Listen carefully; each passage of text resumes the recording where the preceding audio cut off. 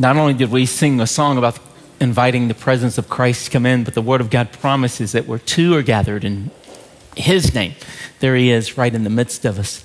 I know as we've been in this journey for a little bit, you see the theme of this year for IBC is the year of what? Kingdom Come.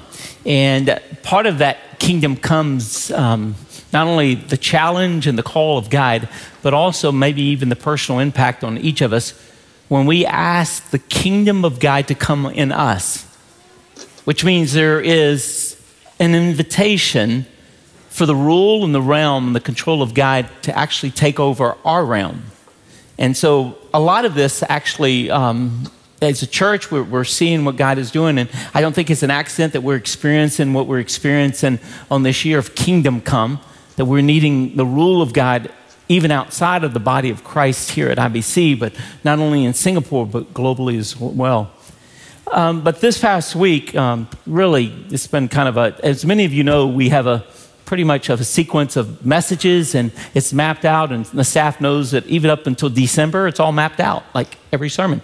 And so, but this day is a little different because God kind of shifted my direction. So for the next 2 weeks, it's still in the theme of Kingdom Come because the King has actually pushed me in this direction. I did argue with him quite a bit. I said, Lord, there's already a message prepared in Matthew chapter 5, and so this is also perfect. But he said, you know what? Today they need to hear Ephesians chapter 1. And Ephesians chapter 1 will speak of the sovereignty of God. And so we're going to take a shift today, and we're going to ask you to open up your Bibles to Ephesians 1. And the message for the next 2 weeks, this 2-week series coming out of Ephesians chapter 1, verses 1 through 14. Today will be chapter 1, verses 1 through 6. And the Word of God says this. I, Paul, he says, Paul, let me get this going here, 1 second. Paul, an apostle of Christ Jesus, by the will of God, to the saints who are at Ephesus, who are faithful in Christ Jesus. Blessed be the God blessed be the God, the Father of our Lord Jesus Christ. Then it says, back up a little bit. Hang on, it's going to get to me. Let's go back to verse 2. Grace to you and peace from God our Father and the Lord Jesus Christ. Then it says in verse 3, blessed be the God and Father of our Lord Jesus Christ, who has blessed you with every spiritual blessing in the heavenly places, just as He chose us in Him before the foundation of the world, that we should be holy and blameless before Him. Verse 5, and love He predestined us to adoption as sons through Jesus Christ to Himself, according to the kind intention of His will. Verse 6, to the praise of the glory of His grace, which He freely bestowed on us in the Beloved. I think as we are going to be challenging you over the next 2 weeks, the simple message that God speaks hope into our crisis. And I know that this year of Kingdom Come and the salt and light last week was exactly what God needed us to hear. The peacemakers the week before. But today we're just going to take a shift because I want you to know that no matter what crisis we may be in, that God will speak hope. Whether it's on a personal level, whether it's on a national level, or whether it's on a global level. So on a personal level, I'm immediately brought back to the story of Abraham. When Abraham was given a promise at the age of 75 that he'll be a great nation, but he had no children. His wife was 65. How many of you ladies are over 65 and are not afraid to admit that? Just raise your hand if you're over 65. And if you have no child at the age of 65 and someone says, you're going to be a great nation and you're going to have a child and you're 65, how many of you would be a little excited right now? That would be a little bit of a shocking news, right? But the promise is actually not fulfilled until Sarah reaches 90 years old. So he's in a personal crisis. And yet God gives him and Sarah a child. Amazing how God speaks. And then a few years later, if you remember, God tells him to go sacrifice Isaac on Mount Moriah. And as he's doing that, he's at another crisis, is he not? And he's about to slay him, and God provides. But not only does He provide, He reveals and speaks into Abraham with the name Yahweh Jireh. God provides. So it seems like God's specialty is crisis. Would you agree? He specializes in crises. This is where he shines the best. This is where he shows up the most. On a national crisis, Israel was in Egypt for 430 years.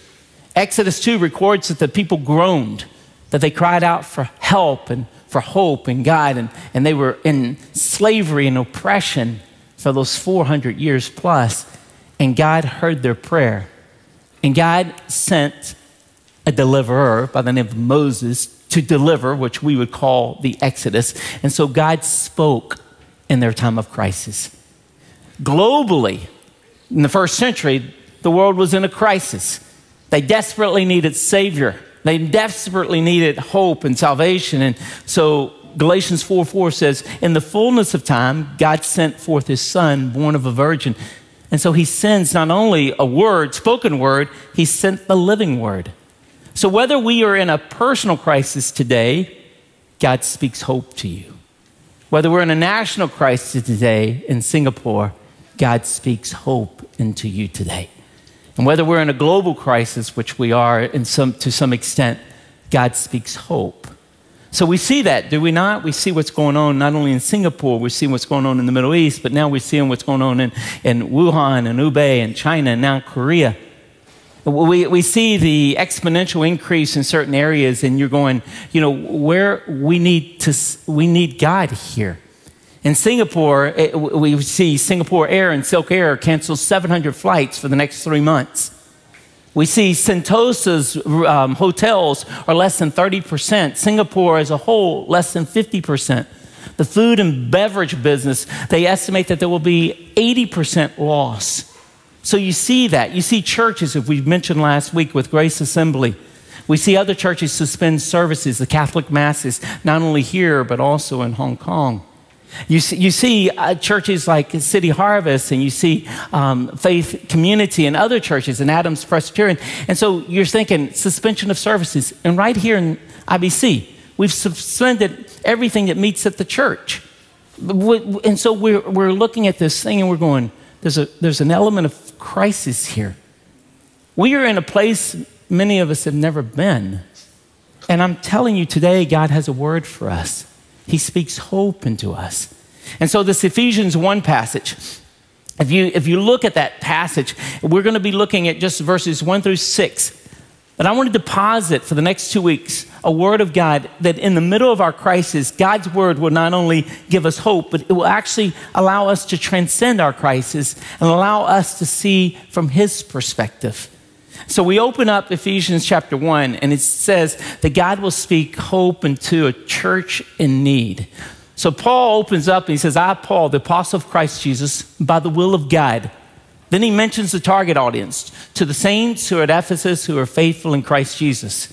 And then he gives a greeting, says, grace to you and peace from God our Father and the Lord Jesus Christ. So we want to open up with just Paul speaking to us.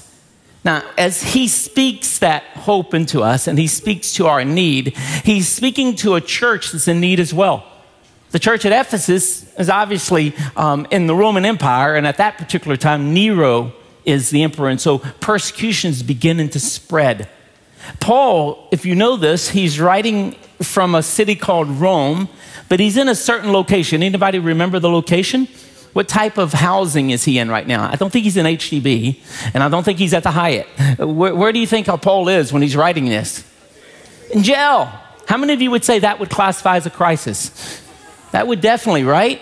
And so he's writing from jail in his own personal crisis to a church that is going through all kinds of struggles and an empire that's beginning to oppress Christianity. So it would hit personal, it would hit local, and it would hit global as well. And so he identifies himself as Paul, and then he calls himself an apostle. So this is the messenger of hope, the messenger that God is going to use. And he identifies himself as the one who's been sent by God. That's the word apostle, that someone has been sent.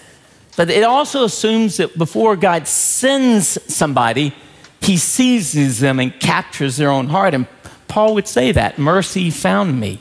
And so because mercy has captivated him, he is no longer his own. Now, when you belong to Jesus Christ, you can be sent anywhere. Would you agree with that? He sent me here to Singapore. My life is no longer my own. God has sent you here by divine design and by divine decree and by divine purpose. And so when he says, I'm an apostle sent, you too have been sent. You belong to Jesus, but you're no longer your own. And now he's commissioned by Christ on mission with a message from the master. And now as he talks, he says, I'm an apostle, yes, but I'm here by the will of God. This is not my human idea, that I'm not in jail because of my choice. I'm here by the will of God. I'm writing to a church that needs hope. Why? Because of the will of God. And I would extend it to you today as well, that God speaks hope to you and you're in a place. Why? Because of the will of God. That this is by divine design. This is where he's going to speak into us. So who's the target audience? So that's the author. The target audience is Ephesus. So it says in Ephesus, some of you have a text that says that this word in Ephesus may not be in some of the earliest manuscripts, but it's obviously targeted at churches that Paul's very familiar with. And perhaps it's targeted first at Ephesus and then it goes across Asia Minor. It's a circular letter. But Paul had established a church in Ephesus in his third missionary journey. He spent 3 years there, so he knows this church almost better than any other church. But then he identifies the church with these two phrases. He says, to the saints who are in Ephesus. And I want you to know that what he's about to say is not for outsiders. What you're hearing today, the outsiders will not understand. What God's word of his hope from his word and from the Spirit of God will not be able to be comprehended or grasped, nor is it targeted to pre-believers. This is what we would call inside information. So he's targeting saints, and the word saints never appears in the New Testament except in plural form, which means he's always, when you're thinking about saints, it's never in isolation, it's in community. It's always within a network, a family of believers, of those who have come together. And so he's targeting saints, and this is the believers, this is the community of faith. The word saint means it comes from the root word holy, which means you've been set apart, that we should be different than the world. That the way we respond into this crisis should be radically different than the way the world responds. That we should walk in confidence, that we should walk in faith, that we should walk in hope. So we're called to be separated from this world, not only from their fear, not only from their sense of doom and desperation, but also from sin as well. And we've been set apart to God. And then the second phrase that he uses to identify the target audience is the word faithful. Those who have a living and a love relationship with God. Remember last week we introduced two different groups of people in Jesus' audience on the Sermon on the Mount. In Matthew chapter 5, verse 1, it mentions the crowds. Remember that? Any of you remember the second designation? Not only were crowds there, but there was a second designation. Disciples. So these are the ones who are faithful. These are the ones who are committed. So if you're here and you're an audience or you're a crowd, this message will not ring so true and so loud and so comforting. But if you're a believer, if you're faithful, if you've been a saint, if you've been called by the name of Jesus Christ and you have identified him as your Lord, then this word will offer a word of comfort. Then he sends a Christian greeting. So there's a messenger, Paul, there's an audience, Ephesus, and the church, they're faithful and saints. But then there's a greeting, and we call it a Christian greeting. So he says, grace to you and peace. Now, I think in the 21st century, we kind of take those together, and they are. But in the first century, they would actually sometimes make a distinction. The first word is actually targeted at Gentiles. It comes from a Greek greeting, rejoice, so it's a very close expression of that. And so he's calling, he says, I want you to know grace, which is God's unmerited favor. But this is to the Gentiles primarily. And then he says peace, which is really targeted at the Jews. Remember the peace, the greeting in peace in Hebrew? What is it? Anybody remember? Shalom. And so what that greeting says is this message is for everyone, regardless of your ethnicity. Whether you're Greek or Gentile or Jew. And then notice the order. Grace first. So we get that unmerited favor. Then and only then will we experience peace and that restoration of a relationship with God and potentially with each other as well. Then the meat of the message is actually found in verses 3 through 6 today. But 3 through 14 in chapter 1 is actually one sentence. I want you to hear that again. One sentence, 11 verses. This is the longest sentence in all of Scripture. It goes on and on. If you read it all at once, it gets a little confusing. So my prayer is that God's Spirit will actually make it at least not simple, but in a way that we can understand it. So we're going to target just as verses 3 through 6. But if you read it together, it would almost be like Paul is just randomly pulling things. And one writer says it really well. He says it's like Paul is seeing gift after gift, wonder after wonder that is passing before his eyes, and it provokes him to praise. And this is really a praise to God. And I think our worship team has set us up well, has prepared our hearts for this message as we exalt God even in our wilderness, even in our crises, even when the unknown. We have no idea what next week is going to hold. None of us could have predicted 4 weeks ago that we would be sitting here today. So many things are out of our hands. Would you agree with that? So many things we're not totally powerless and helpless, but we are by large powerless and helpless to many of the things that have transpired. No one could have predicted what have taken place in Korea a week ago. And so we stand here today, and Paul is telling us to look up, to praise him, to exalt him. And so this is, to me, verses 3 through 14, it's Paul's, it's almost like an invocation to praise, an expression of praise, but also an invitation for us to join him. And so we're going to pick up God's word in verse 3. And again, as we walk out of here today, and no matter what environment you're going to, whether you're staying in your home, whether you're limiting your activities, whether you're not traveling or whether you are traveling, and what kind of people that you interact with, I'm going to challenge you to take this word. So there's going to be these 3 simple messages that God wants you to know regardless of what is happening around you. Number 1, God has blessed us. Number 2, God has chosen us. And number 3, God has predestined us. Now that's regardless of what you see around you. No matter how you feel today, no matter what you've heard today in the news, no matter what is the latest report, no matter what your company is doing, your school is doing, or even the changes among the church activities, I want you to know that number 1, God has blessed you, God has chosen you, and God has predestined you. So let's pick up the first one. First one is this. It says, it starts in verse 3. Paul says, "Blessed is the God of our Father and the Lord Jesus Christ, who has blessed us with every spiritual blessing." Now, how many of you have ever seen people tell you to bless God, and you're in hardship and trial and adversity, and the person who's telling you to bless God looks like everything is going really well for them? I love these pastors who stand a lot of times, and they stand and they tell you to bless God, and they look like they're flourishing, and you are in the middle of your pit. But I want you to know when Paul tells us in verse 3, "Blessed be the God," he's invoking us to bless the blesser. That he is not speaking out of somebody who is immune to hardship and trial. In fact, I want you to take your Bibles in just a few books before, in 2 Corinthians chapter 11. So if you go to Ephesians, and Galatians is right before, and then 2 Corinthians is right before that. In verse 11, I want you to hear what Paul has experienced. He's telling us, and by the way, 2 Corinthians was written before Ephesians. And so he's telling us, "Blessed be the God and Father of our Lord Jesus Christ." So when he's telling us to bless the blesser, I want you to know what kind of hardship, what kind of pattern of life he's experienced for him to even say this. Look in chapter 11, verse 23.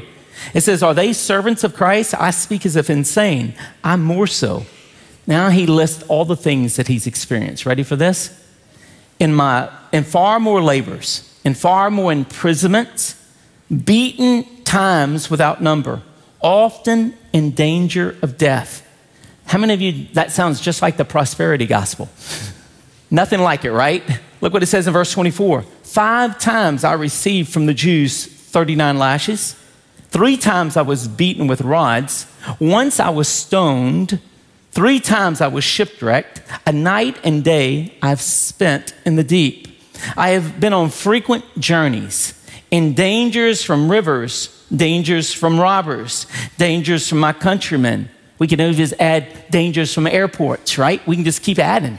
It says danger from Gentiles, dangers in the city, dangers in the wilderness, dangers in the sea, danger among false brethren.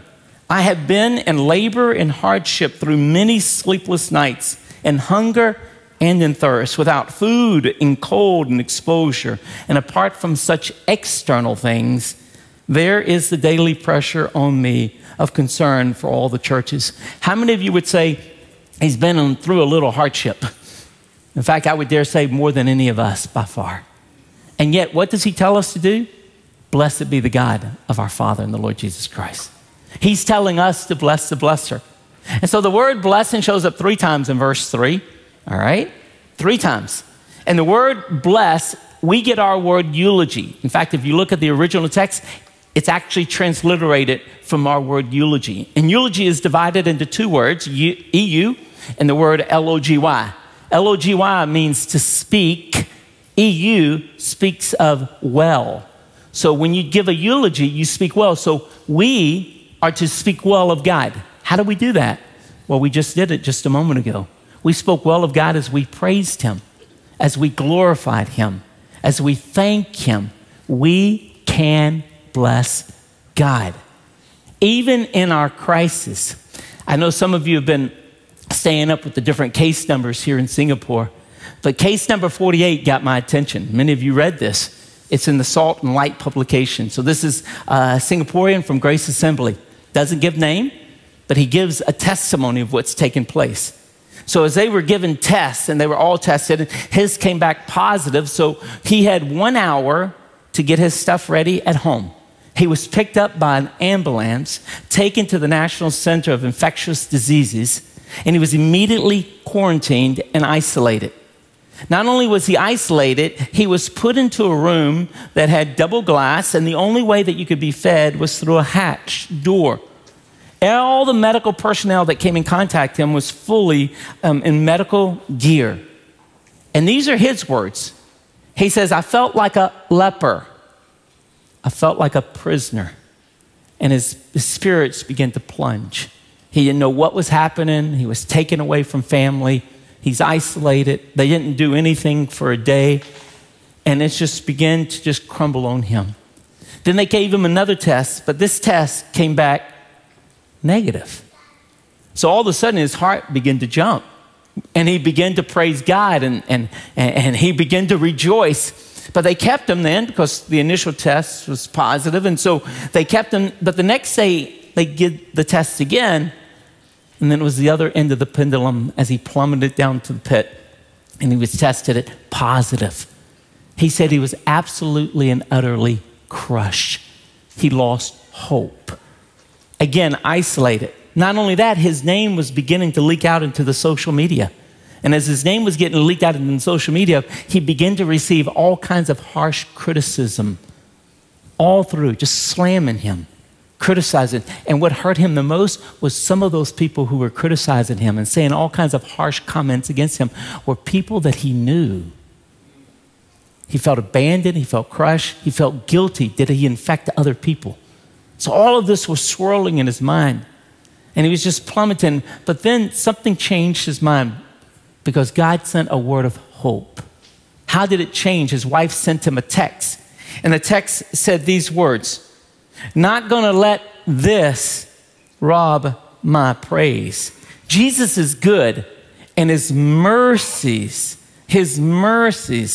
never fail. They are new every morning. Let's raise a hallelujah. He put his phone down and he began to worship God. Everything changed where? In his heart. As God brought him through that journey, this is what he wrote as he concluded the statement. He says, through this, I've learned the depth of my failings and my blindness. And yet through this, I saw the goodness of God and all the blessings he's given me. Let me ask you this. We're in the middle of what we're in the middle of. And let me ask you, are you blessing God or are you blaming God? Are you praising him or are you panicking? Have you directed your heart toward thanksgiving or have you slumped and just kind of slipped into the abyss. God is calling us. Bless the Lord. Bless the God and Father of our Lord Jesus Christ. And then the writer gives you a reason. Why should we bless the blesser? Why should we speak well? Why should we sing praises? Why should we give glory? Why should we thank him? Why? It tells us in verse 3, because it says, for he has blessed us with every spiritual blessing. How many of you would say the way we bless God is different than the way he blesses us? That was a question. How many of you say that? Or does he just say, oh, I think Rodney, it's good, it's good. Does he bless us like we bless him? Absolutely not. When he blesses us, it's radically different. When we bless him, we thank him, we give him praise, we glorify. But when he blesses us, the floodgates of heaven are opened up. We see his choice, we see his predestination, we see his redemption, we see his inheritance, we see the gift of the Holy Spirit. All of this is found in Ephesians chapter 1. The blessings come from God, and they come in abundance because it says every spiritual blessing. That word every can also be translated whole, not partial. So when God gives blessings, he doesn't give it to you in just little small droplets.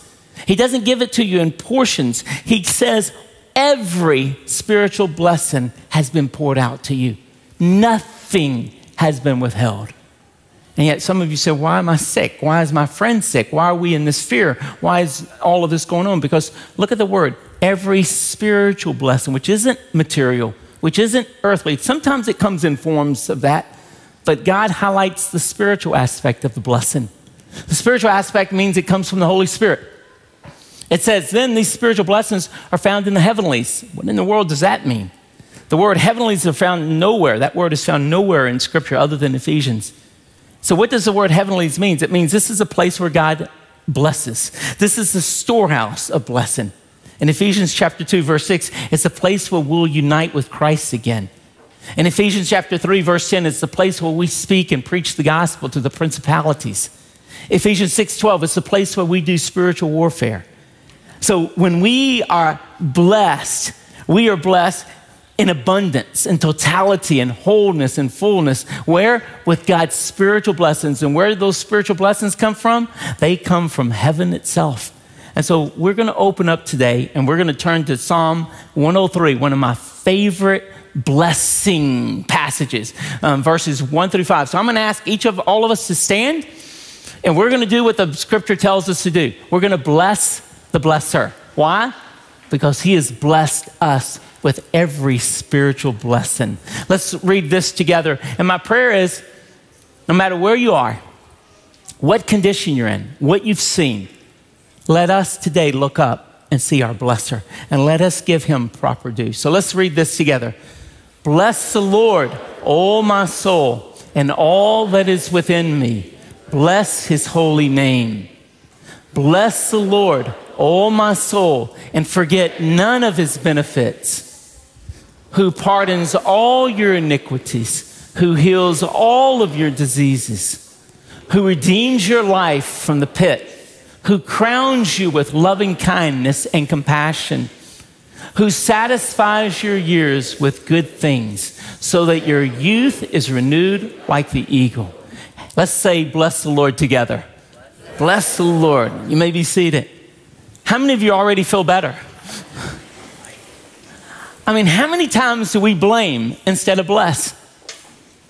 How many times our vision gets blurry and God calls us to bless? I love what Job says, right? Bless the Lord. He says, the Lord giveth and taketh away. I will still bless the Lord. It's easy to bless in the land of plenty. Not so easy to bless in the land of the wilderness. It's easy to bless when things are going well. It's much more difficult to bless. But you see, God is sovereign. How do we know this? Because we come to the second truth. So today we walk out knowing this. God has blessed us. Now we come to the second one. Look in verse 4.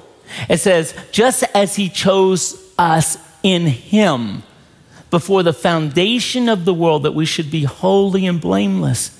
So this word choose means to select. And sometimes it gives, in the context, of being chosen or being selected from a group of many, God has chosen you.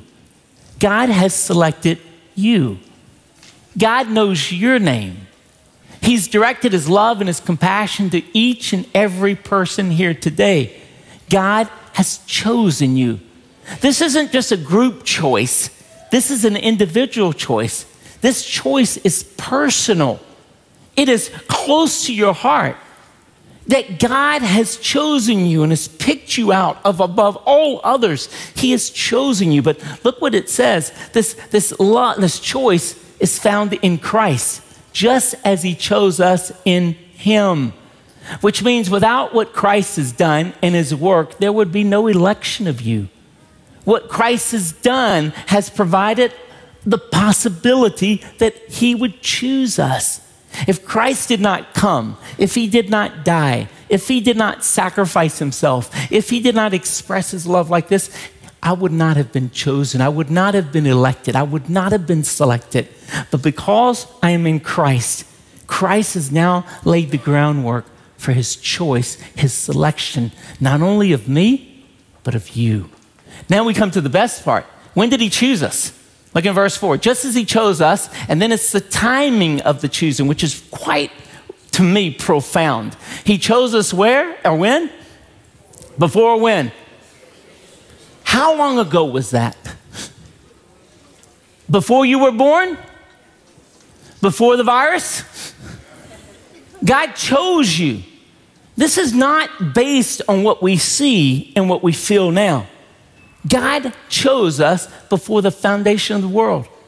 Now that word foundation of the world comes from an architectural term of throwing down or laying down the foundation before a structure is built.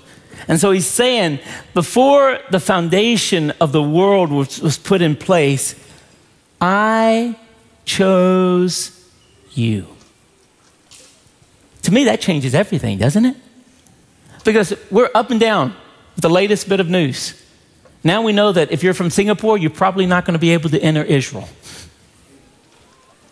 And who knows what other countries are going to be closed to us. Things change, right? So what your travel schedule, your business, whatever it might be, those change daily or weekly or monthly. And yet God says before creation, before the foundation, I chose you.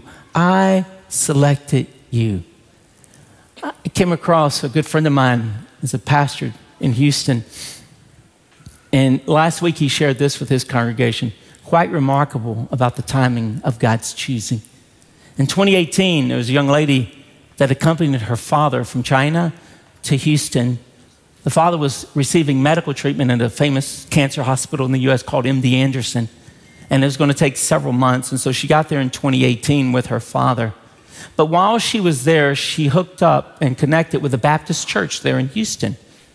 There's like a lot of them, all right? So there's like 635 Southern Baptist churches in Houston, so this is one of many.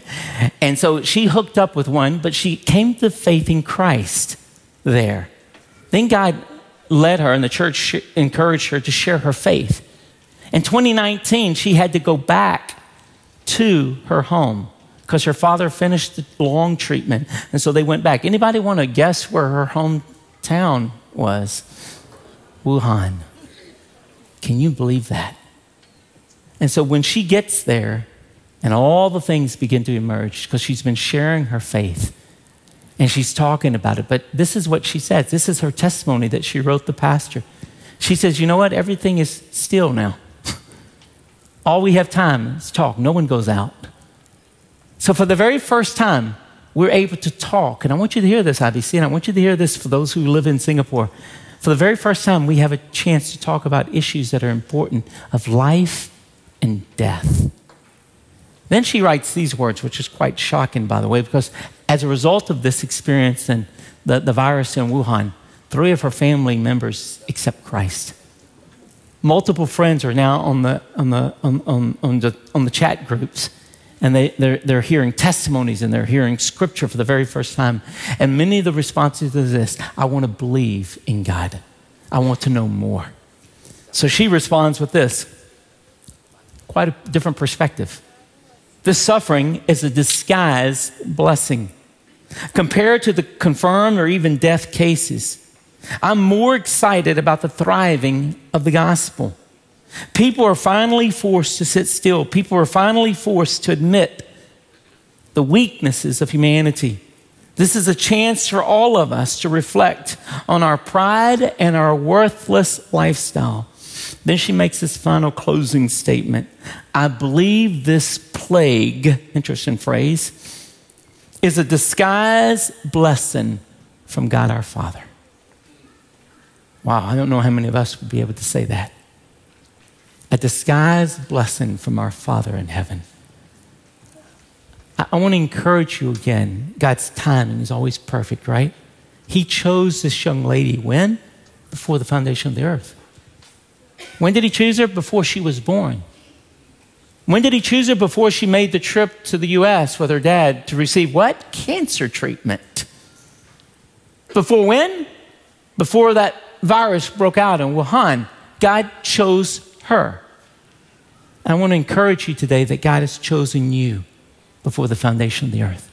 He's put you and placed you strategically and spiritually right where you need to be in order for you to convey hope and light. See, I think sometimes we turn the question, and I've heard this over the last month, why here? Why are we affected? What's going on? Why now? I just moved to Singapore. We thought Singapore was safe. And why me? Wrong questions. Question is, God chose you. And why God chose you before the foundation of the earth. And what's the purpose of that choice? Not for you just to be set aside and to be in a special group, but he says he chose us so that we may be holy and blameless. God's choice of you is not for you to bask in your, I'm elected. I'm selected by God. I have a different status. I'm privileged. And yes, we are in so many ways. But God's purpose for you being chosen is that you would be holy and blameless. That word holy means that you'll be set apart, that you'll be different. That you would be like the yellow angels that we talked about last week in Wuhan. That you would stand distinct from the world that you're in. That you would actually be salt. That you'd be light. Not to immerse yourself in the same fear and be overwhelmed with the same paralysis of panic than the world is going, but to stand with confidence to say, before the foundations of the world, God chose. And he chose us to be holy. The second word is blameless. That word blameless means that we have no blame. And that blame has been removed. It's been extracted. How? By the blood of Jesus Christ. So now he says we are for the very first time, because we are elected, because we are selected, because we are chosen, we are now fit to serve him. God did not elect me and he did not elect you in order for you to continue in sin. That's not the purpose. The purpose of our election is to be holy, to be blameless, to be fit for service, to stand remarkably distinct and different than the world, to be the yellow angels, to be salt, to be light, to be blessers instead of blamers, to be centered in Christ instead of Christ says. God has called us to be unique. In fact, I would dare say holiness and blamelessness is almost a test of whether or not you're even elected at all. If God has chosen you, this God, he did not choose you to do whatever you want to do. He chose you to be holy and blameless before him. That audience of one. Then we come to the final truth that we're talking about this morning.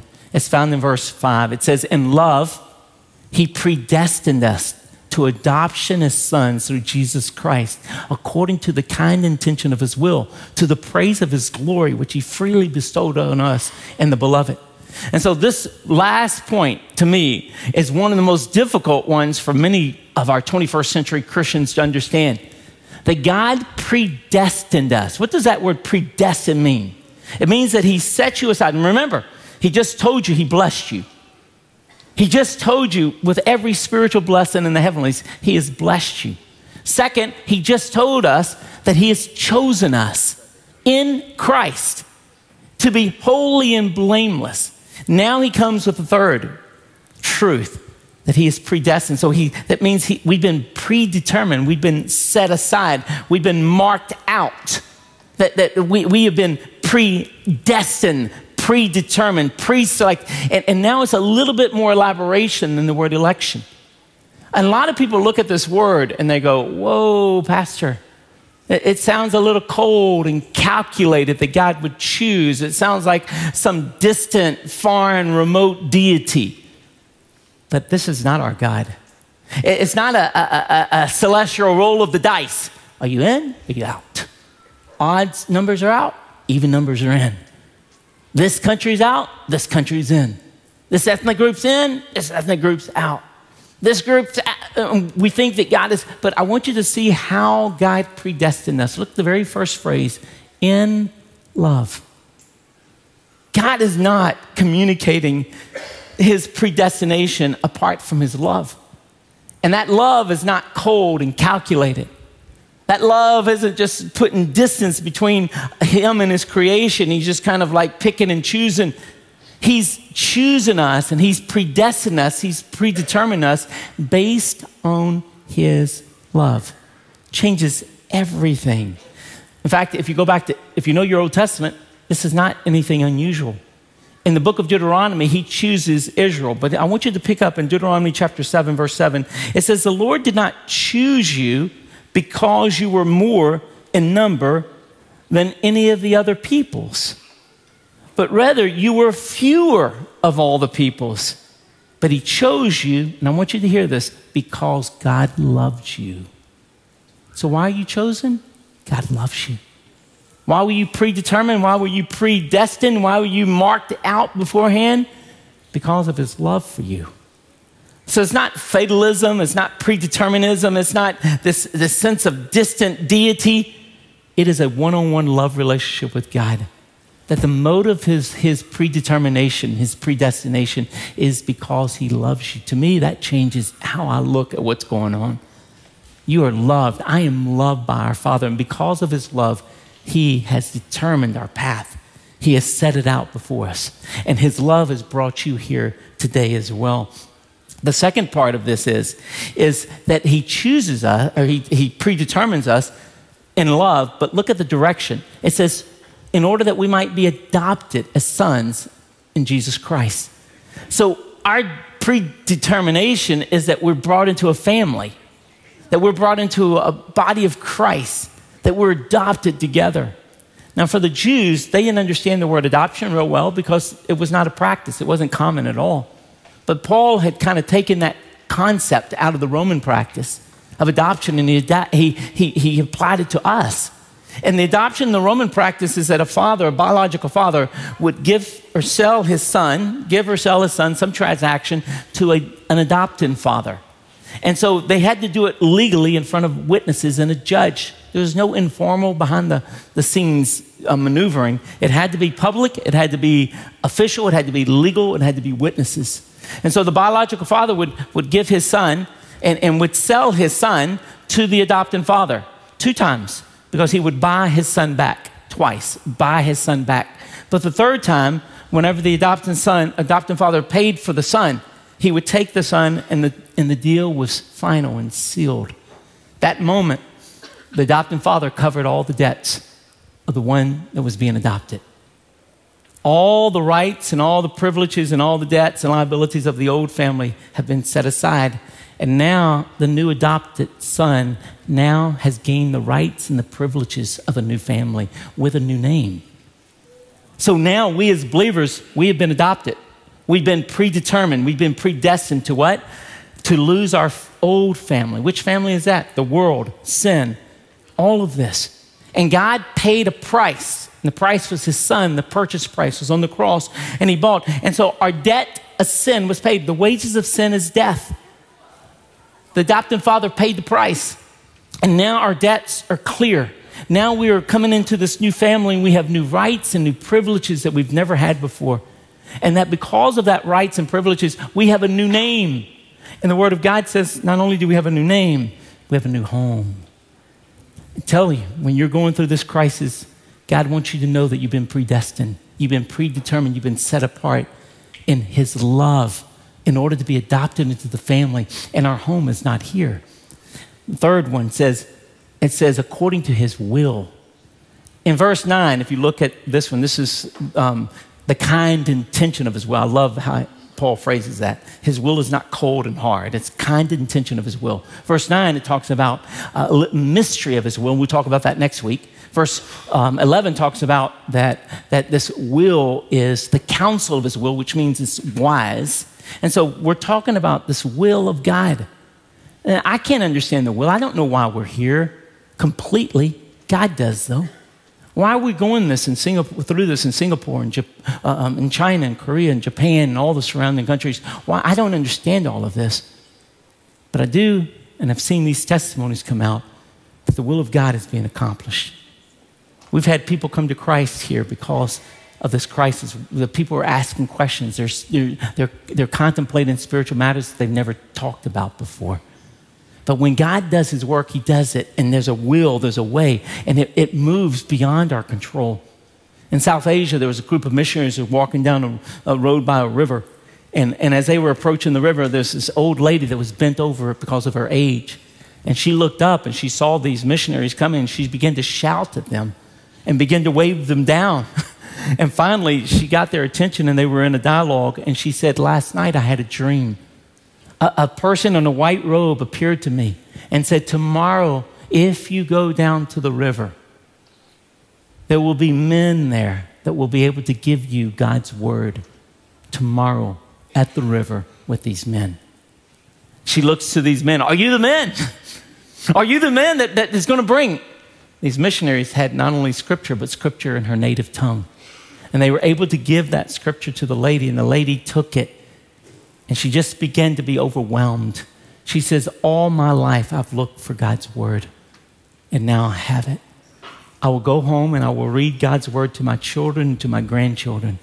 And when they get the word of God inside of their systems and their heart, I can die in peace. Will of God. I don't understand it. I don't understand the vision in the middle of the night that tells an older lady to go to a river to meet men who are carrying a book that will give her hope and life. I don't understand that. I don't understand why a lady would be taken from China to Houston to be given Christ, to be brought back. I don't understand that. I don't understand why our brother here in Singapore that contracted the disease, the virus, and was thrown in isolation and be separated from his family. I don't understand that, but this is what I do understand, the will of God. This is God's will. And as we come down to the end in verse 6, it says, it's to the praise of the glory of his grace. In verse 12, it will also talk about to the praise of his glory. Verse 14, to the praise of his glory. As we move through the sovereignty of God, that God speaks hope, let me tell you and remind you, what is the purpose of this? It is for his glory and for his praise. I hate to break this to some of us who are 21st century comfort Christians. God's primary purpose is not for your comfort. His primary purpose is not for your safety physically. You read through Hebrews chapter 11 and you will starkly be instructed and reminded that God's people will always suffer. God's people, this is not home. This is not our final state. Ours is in the heavenlies. We have been chosen for that. We've been predestined for that. And now it comes to the time of praise. So as we close today, I want to encourage you as you walk out of here today to find someone who needs a word of hope. Just one person. One person that needs hope. One person that looks like they're overwhelmed. One person that looks like they're nervous. I think sometimes as we deal with our family back in the States, I think some of them are more nervous than we are. And they're questioning, they're asking, and yet for those who are in the midst of it, if you have your hope in him, I want you to find one person. And I want you to change, go through a challenge and change. Instead of blaming God or blaming this country or blaming the government or blaming this individual or blame, I want you to turn that blame into blessing. When everything gets blurry and you can't see and you do not understand and we do not know what's going to happen next week and the next week and the next week, and in that blurriness, I want us as a body of Christ to bless God, to speak highly of him, to praise him, to give him thanks for what he's doing. In our crisis, I need us to meet Christ. In our panic, I want you to be reminded that you've been predestined. That you've been, in your chaos, I want you to remember that you've been chosen. That in this pit of despair, that God has determined your path long before you got here. And if God can take a Grace Assembly brother and bring him through this, and God can take a sister from Wuhan and bring her through this, and God can take a little lady in South Asia bent over with a simple vision, God has you securely in his hands. He has a plan for you. He has a design for you. Next week will be the second part to remind us of the sovereignty of God. That in the middle of our crisis, God speaks hope into your crisis. Let's go to the Lord in prayer. Father, we are so grateful and so thankful for your simple word today. Of just reminding us that you have blessed us. And so we get to bless you. Not blame you. Not blame all the things that are happening around us. But we get to bless you. We get to bless you because we get to go through the testing and the temperature here. We bless you. We get to have this tag and this sticker on us. We bless you. For those who are live streaming, we bless you. Father, the blessing for many of our people, they've got to spend more time at home with their family. They got to do less travel. Father, the simplicity of life has come back in, and we are blessing you. Father, when everything is chaotic and everything is crazy, Father, remind us that you've chosen us. And not just today, you chose us before the crisis came. You chose us before we were born. You chose us before the creation of the world. And Father, finally, when we're panicking and we're plummeting in despair, Father, let us never forget that we've been predestined according to your will in love. Father, as we send our people out, Father, we send them with a simple assignment. Give hope to those around them. In Jesus' precious and powerful name we pray. Amen. If you're here today and you need someone to chat with and talk with, we have pastors and all available here for you. Pastor Lloyd's in the back. We're here in the front as well, but we would be honored to chat with you. Remember, go out this way and go with God's hope. Find at least one person this week and pass that hope to. God bless you and continue to pray for us as we move forward.